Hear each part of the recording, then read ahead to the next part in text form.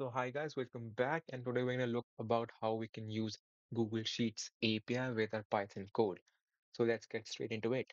So first of all, head up to your Google Cloud Console and then search up for Sheet API.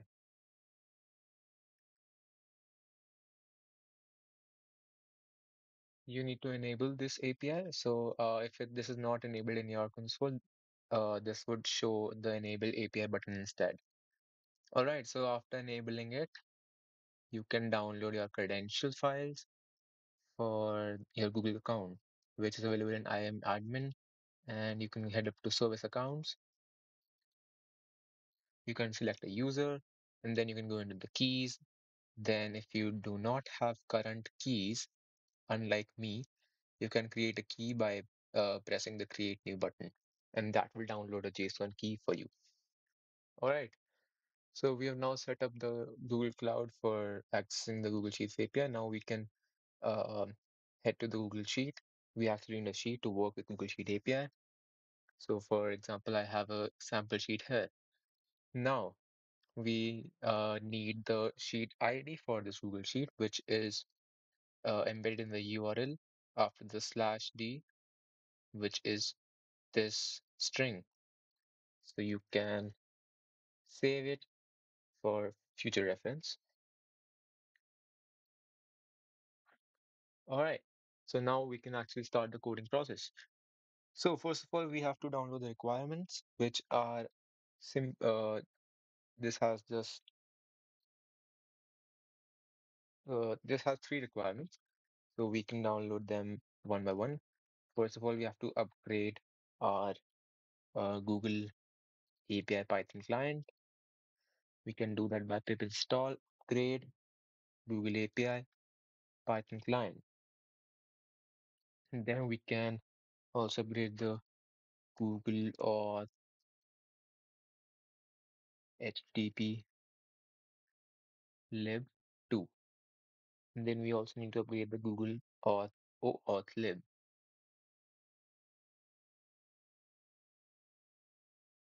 All right, just run this command and your libraries should be upgraded. All right, done. So now we can move on to the further process. We can actually start the coding process now. All right, so first of all, uh, we can just import OS for referencing our credential file. Now we can import the Google API, the Google OAuth credential service with from google.oauth 2.service account. We can import the credentials file from that. All right, the credentials module from that. Apart from that, we can import the build module for discovery package for basically creating a client for uh, Google Sheet API. So that can be created with the help of from Google API client or discovery, and we have to import the build package from that. All right.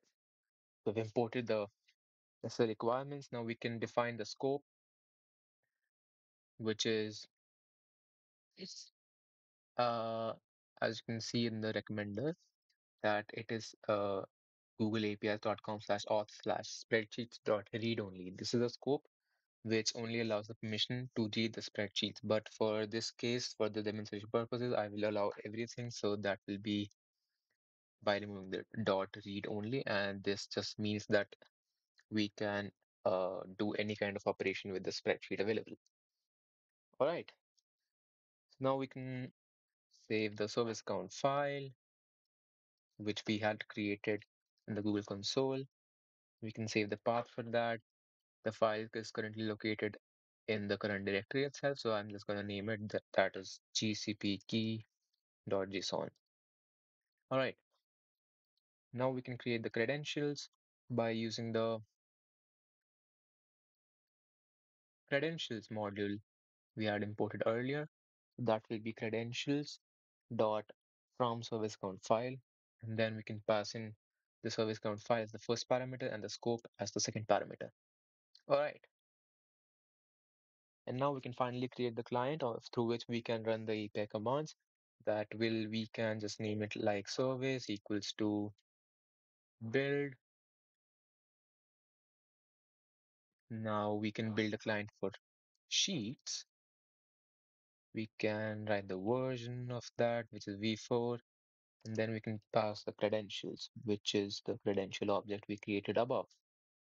All right, so we have created the client right now, and we can actually start using client to uh, access our Google Sheet API functions. Before that, I need to declare the sheet, service, which is service dot spreadsheet. All right. So now the sheet is basically a spreadsheet object which is used to handle all the operations we're going to perform for different functions. So let's just begin. All right. So and just for reference, I'll just put the sheet ID below so we can see it more clearly. Now we have the sheet ID prepared here. One more thing is that uh, the sheet which we are creating does not need necessarily to be on the account on which the Google Cloud platform exists. It can be any account you want to basically create the sheet on or from. All right, so now we can execute some commands. All right, we will first execute the get command, which is used for reading the sheet values. Before that, we can also define the range through which we are going to read the sheet's value. For this, I'm just going to go with uh, supposedly columns from A1 to A5, which will read all the cells in the first row, in the first column, uh, on the first 5 rows. All right.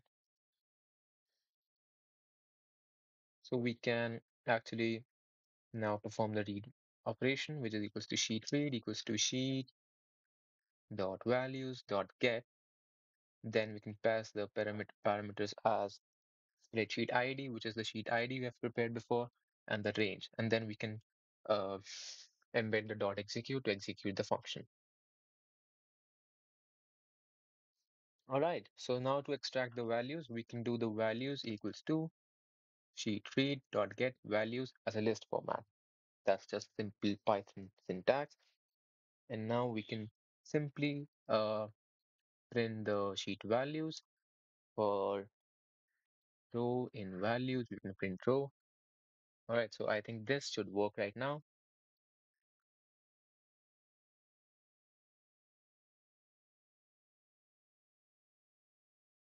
All right, so now as you can see, the error states that the Google Sheet does not actually have the permission to edit or read the sheet which we have created here. That's because this sheet is currently private and we need to share it with our Google Console account. And now how do we share it? We just go to the service accounts. Basically, we have to take the email ID of which we have created the key before. So in this case, this is the email ID. I'll just copy it and I can share it. I can paste it here. And yeah, so that's remove this or and we can just share it to them. All right, so now I think that error should be gone and the sheet must have permissions to share. All right. All right, so you can see nothing got printed actually. That's because the sheet is currently empty. And now we can actually fill in some details about this. A, B, C. All right. Now, supposedly the code should give the output as A, B, C, D, E because we are only reading first 5 rows of the sheet. Yeah, as you can see, it gave the output as A, B, C, D, E. First list represents the values in the first row and so on. All right. So we have learned how to perform the read function on Google Sheets. Now we can also uh, see about how we can actually update the sheet values. For that, we need to use the update function. First of all, I'll just define some values which we need to insert in that. Supposedly hello world in the first row. Then we can define another hello to world too. we can put this in the second row. All right. Now we need to make a dictionary which has the key as values and its value is the values we have created above. So that will be body equals to a dictionary which has the values as the values you created above. Right now we can actually uh, perform the right operation, which is basically the update operation, which is just simply the sheet.values.update function. For this, we have the spreadsheet ID set as sheet ID and the range is A1. Range represents from where we need to begin updating the sheet. If it is a 2 by 2 matrix type value, then it will update the sheet's value from A1, A2, B1, and B2. I can just simply write here B2 if I want to. If I do not, that also means the same thing. All right. We set the value input option as raw because we actually want to paste the values as raw values instead of any operation or something else. And then we can finally pass the body as the body parameter and then just execute the statement. So this should update the values. And if I again read the values using this function, using this code, this should give me the updated values now. Let's see. All right, so you can see here that the first and second rows are now hello and hello 2. We can also verify it through the sheet that we have hello world and hello to world 2 as a new values in the sheet. That's how we actually update the sheet values. All right, so now for the further code, we can see about how we can actually delete the mm, values in the sheet. So how we can delete the values in the sheet is basically by using the clear function. So we can perform the sheet delete function. Sheet delete, not basically delete, but it is kind of a clear function, sheet clear function. So we can, for this, we need to use the clear function of sheet.values, and then we need to execute that. For the range, we can specify the area through which we have to clear the sheet. I have defined here A1 to B2. That means it is going to clear the 2 by 2 matrix from A1 to the B2 cell. All right. After that, if we read the sheet using the sheet read method, it should actually